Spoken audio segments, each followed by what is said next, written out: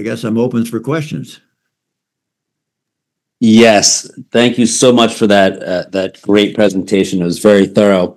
So for the audience, if you'd like to ask a question, you can raise your hand in Zoom, and we'll put the instructions in the chat for those of you who don't know how to do it.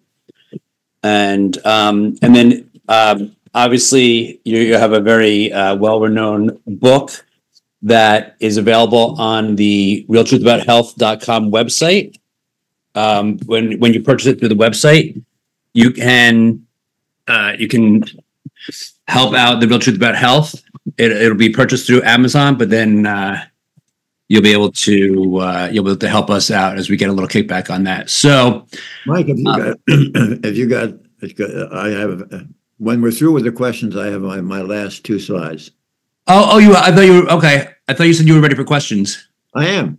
Oh, okay. Oh, you got two more slides? All right. So I'll give you after we're through with the questions. All right. Perfect. How much time do you need for that? And I'll just keep that in mind. Oh, for the last two slides, about 60 seconds. 60 seconds. All right. Perfect. So we'll do that at the end. So we actually have got a lot of hands. So obviously, I think people are very familiar with your work, probably through Forks Over Knives as well as your book.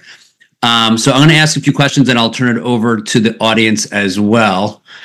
So you spoke a little bit about statins, and there's obviously statins is number one or one of the top medications that are used, that are prescribed by doctors. Do statins work and actually prevent people from dying in the long run? I think there is plenty of data out there indicating that there are some benefits from statins. Okay, and should people? So what should people do when their doctor tells them that they should take statins? Should they just take them, or should they consider lifestyle changes? Last thing that I'm going to do is to throw any kind of a wedge between a patient and their physician. Okay. And I think that they did listen to their doctor, but they themselves can be conversant with the literature and actually can be their own advocate. I think what can happen when patients find that they're taking a statin along with whole food plant-based nutrition, their cholesterol absolutely plummets. And it seemed to me it would be very easy for the patient to have a conversation with their doctor and say, why don't we try cutting the statin in half and see if I'm still getting the results you want. Okay, great. Thank you. So could you share more about the 198 participants in your study and the significance of the 99.4% success rate in avoiding major cardiac events? Well, these were a group of patients with significant cardiovascular disease who really came on board and I think believed in us. And the result was really rather striking that in follow-up, there were no major cardiac events in this group that were initially quite sick and now had no further progression of their disease. And what I've tried to do today, and I don't think, at least I think there are very few other physicians who have ever done this, I've already shown you 5 areas on angiograms of disease reversal. Remember, these patients can often be helped when the disease is stabilized and not reversed. But it's even further excitement when you're able to show reversal. Now, there is one other, since you bring that up, I want to mention at this point something that happened in my practice that I'd never seen before, just in the last 3 months. Have we got a moment for that? Yeah, absolutely. Yeah, this was a 63-year-old gentleman who in October and November of 2023, just a few months ago, began to experience abdominal pain. And they worked him up for diverticulitis, and that was really not very impressive. And it was in December of, it was in December of 2023. He then had a CAT scan of the abdomen and pelvis with contrast. And they found that at the origin of his superior mesenteric artery, there was a 75% atherosclerotic plaque. A week later, he called me, and we went into some detail about how this should be approached. And he was very smart, and he was very compliant. And he really hit the green leafy vegetables strongly, which I mentioned earlier in my presentation, so you're familiar with that. And what happened was, by the third week of January, now this is only about 2.5 weeks later, his abdominal pain had disappeared. Well, then, lo and behold, on February the 7th, he had a vascular mesenteric arterial duplex, and the lesion was gone. Lesion was gone. I don't know if you can still hear me or not. I guess I've lost seeing you. Hello? I'm here. Sorry about that. So, okay, well, that actually goes to my next question, which is through the protocol that you recommend, through diet and lifestyle changes, what other diseases such as cancer can be impacted? What things have you seen? Hello? Do you hear me? Yeah, sorry about that. We just had someone interrupt. So, what other diseases are impacted that you've seen through lifestyle changes? Side effects of this are you lessen the likelihood of stroke, you get rid of hypertension, you get rid of diabetes, you get rid of vascular dementia, you get rid of ulcerative colitis, Crohn's disease, rheumatoid arthritis, lupus, multiple sclerosis, allergies, and asthma, and the list goes on. It's as if in this era, believe it or not, the heavens have opened and presented to the medical profession really one of the strongest tools they've ever had in their toolbox.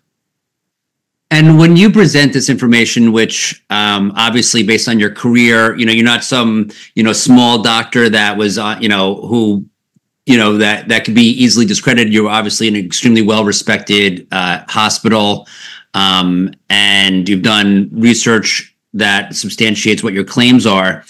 How do your colleagues look at your body of work and then turn and essentially ignore it? Do they come back and say, "Oh, this is why"? You mentioned one point of your people saying, "Oh, your study's too small," so then you went and you had a much larger study, right? What do they come back with when you show them this body of evidence, and why they don't use it themselves in their practice?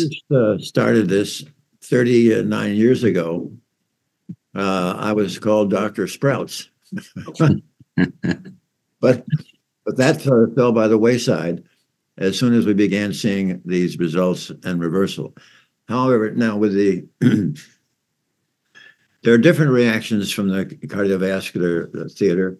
Obviously, the first is that it's not going to work. It's too severe or strict. Patients won't follow it. And suddenly, now we've done it with over, close to 1,000 patients. But that's 2,000, close to 2,000 patients. And I think that some of the cardiologists have been very honest and said, if you keep this up, you're going to put us out of business. Really? Okay. So it's money over people. It sounds like to some extent. Oh, there are a number of cardiologists who, when they themselves have a heart attack, where do they come? Right. They come to you. Right. I've heard that. They want to treat the causation of the illness, because right now, treating the causation of the illness is not what the cardiovascular group is doing. Because these drugs and stents and bypasses do not treat the causation. Right. That makes sense. So, one of the things that differentiates you from other doctors in this community is your thoughts on oil and on certain fats. Can you speak a little bit more to why you believe we should restrict oil so much, and then what things like nuts and seeds and avocados? What is your position on those? Yeah, I'm not against things like flaxseed meal and chia seeds. Yeah. Okay. But I want to go back. What was the earlier? Oil? No, oil. I think I mentioned in my presentation that I had paper that was published in the International Journal of Disease Reversal and Prevention. The title of the paper was, "Is Oil Healthy?" And in that paper, I've discussed the animal studies and the human studies showing how oil injures the endothelial cells. As a matter of fact, I had a slide shortly after I'd mentioned that in my talk. I had a slide, and then I read the top of it for the audience. Olive palm oil, and corn oil injure the endothelial cells. So you've asked me about oil. That's my answer. I want to get rid of everything that's going to injure the endothelial capacity to make nitric oxide, and certainly oil is in the top of the list. Great, thank you. How often do you go to a restaurant that you can't that you ask something that doesn't have oil?